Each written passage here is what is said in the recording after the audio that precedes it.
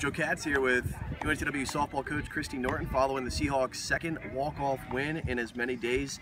Coach, an unorthodox way to win a ball game. You get back-to-back victories for the first time since mid-March, so you got to be feeling pretty good about the latter part of this weekend. Definitely, and I mean, we take runs when we can get them actually, and a little bit of luck there on our side.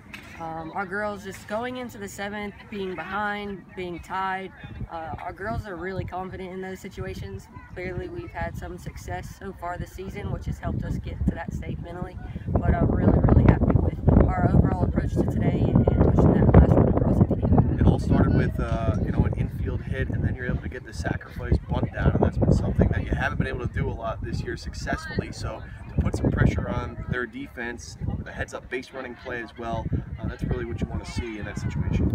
Last night we talked a lot about execution and advancement opportunities, and our best bunter happened to be up with Merritt there, and just walked up to her between pitches and said, hey, you got to get this down for your team, and Kelsey made a great heads-up play over there at second base. Defensively, two of the top defensive teams in the CAA on the field this weekend, and your players held serve in the field defensively, making some big plays throughout the weekend. You had some solid pitching for the most part, so a quality series win here at home. Yeah, fantastic defense across the board. It was so fun to watch.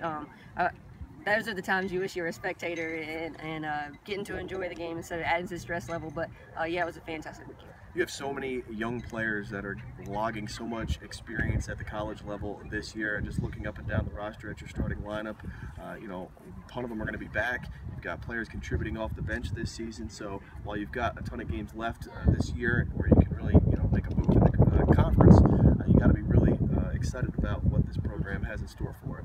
Well, there's nothing I can say but great things about our seniors, and those are the ones that are being great leaders for the underclassmen. Seniors aren't getting as many opportunities as they want, typically, of course, but our freshmen are playing well for our upperclassmen. Coach, congratulations on the series win, and we look forward to watching the result in Greenville this week. Thank you.